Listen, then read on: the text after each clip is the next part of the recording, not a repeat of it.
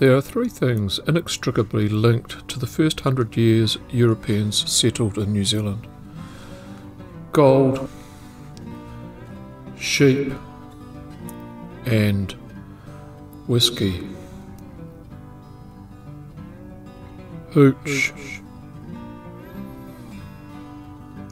gut rot, grog, the demon drink, firewater. Whisky was the predominant tipple in New Zealand for a good century or more, only losing that mantle to beer after World War II. For all that time, illegal whisky consumption went hand in hand with the legitimate.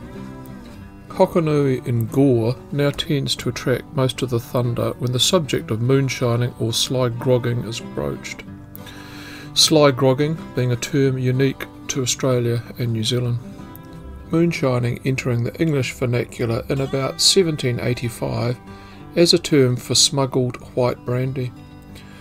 Bootlegging occurred everywhere in New Zealand from 1840 through to the 1940s. To give this some perspective as to this historic scope of illicit operation, let's just look at a few of them. Trust me, there are way more, and if I forget to mention the one that your old uncle ran in the bush out the back of your place, it was only because I wanted to keep this video less than 60 minutes. 1860s, Stewart Island. 1883, Palmerston North. 1885, Woodville. 1896, Pahiatua. 1898, Hastings. 1903, Thames. 1904, Ashburton. 1909, Waihi. 1909 again, Wellington. 1922, Nelson. 1927, Auckland. 1928, Southland. 1937, lastly, Christchurch. The Ureweras and the West Coast get an honourable mention. With it came social ills and the invariable kickback. One of the first acts of Governor Hobson in 1841 was to outlaw the distillation of hard liquor in New Zealand. This embargo of locally manufactured spirits remained in place till 1865. Then it pitted local distilleries against the imported product. The new immigrants from Scotland and Ireland certainly knew their dram, and it was fair to say most of the whisky that first arrived in New Zealand and was brewed here wasn't of a high quality, and thus further fueling the bush whisky market. A clandestine still in the back blocks also being a part of the fabric of life for the Irish and Scots.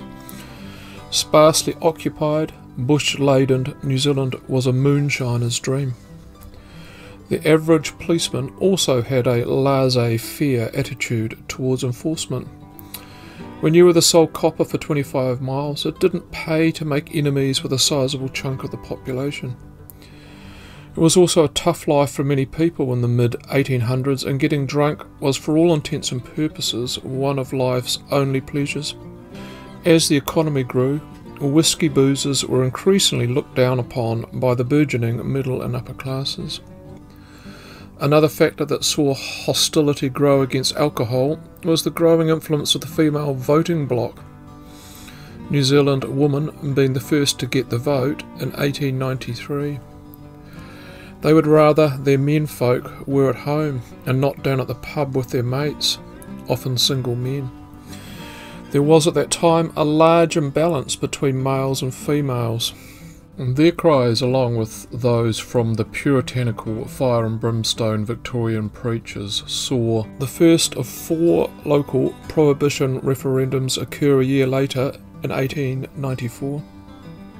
Like the next 3, 1902, 1905 and 1908, this referendum took place on a local district basis, the modern equivalent of local body elections. To go dry, 60% of the votes had to support Prohibition.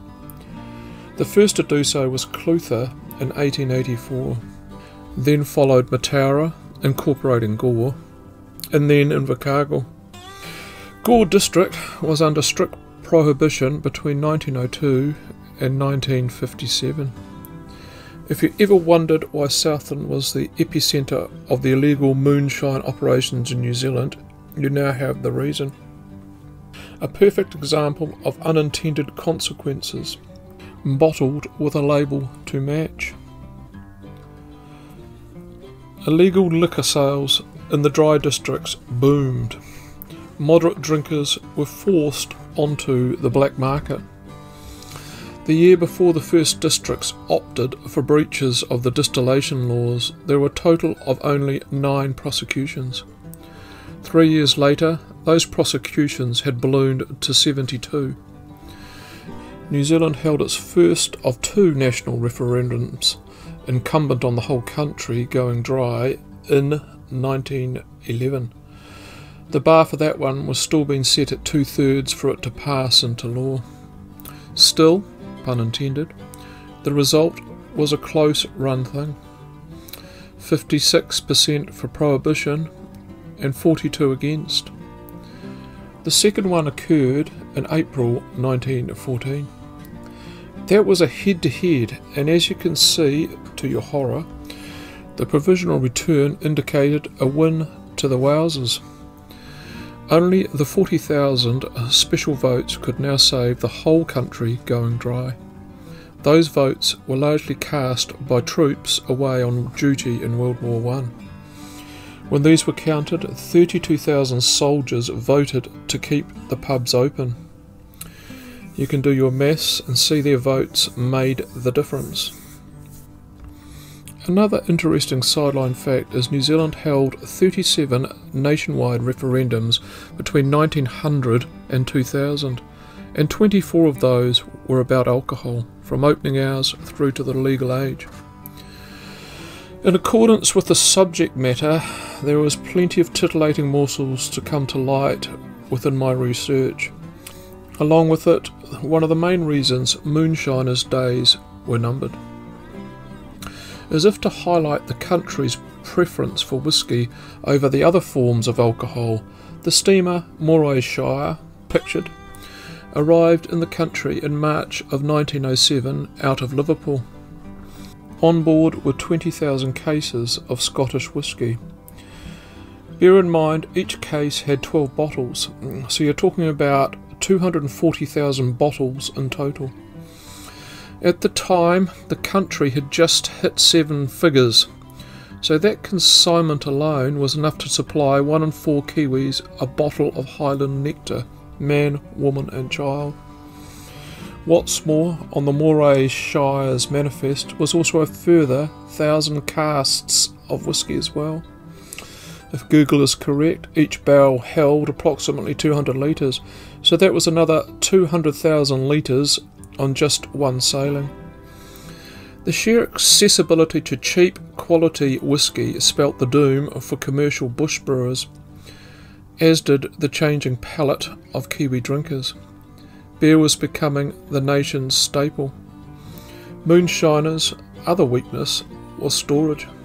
The distilling process was the easy bit, as was finding a ready market, which often included pubs. Storing, bottling and transporting the end product was the more problematic side of the business. For example, a remote spot like the appropriately named Whisky Gully at the base of the Blue Mountains, that was roughly 15 kilometres from the nearest township to transport the product. the most vulnerable time to get collared. For any fit whisky fiends, there are rumoured to be 2 huge hauls of moonshine treasure troves abandoned in the bush of the South Island awaiting discovery. Both stories roughly follow the same pattern. The police discover the operation and take away the stool and what they believe has been manufactured, unaware the bulk of the operation has been secreted away, then forgotten. Legend number 1 is Mabel Bush in Southland, where the constant threat of police attention led one distiller to cease operations, bury 2 kegs, only forget which location you actually buried them in. Legend number 2 allegedly took place near Akaroa at Pigeon Bay, where a group ran a fish smokehouse as a front for their illicit operations. At some stage they got the wind the cops were onto them, and each member of the group thought it was the other member that narked on them. Under a drunken cloud of acrimony they decided to hide their stash in a cave. Only when the cops' interest blew over and they got sober, they also forgot exactly where their cubbyhole was. And so that's it, folks. I hope you enjoyed this project as much as I did, and if you've got a good tale, please put it in the comments.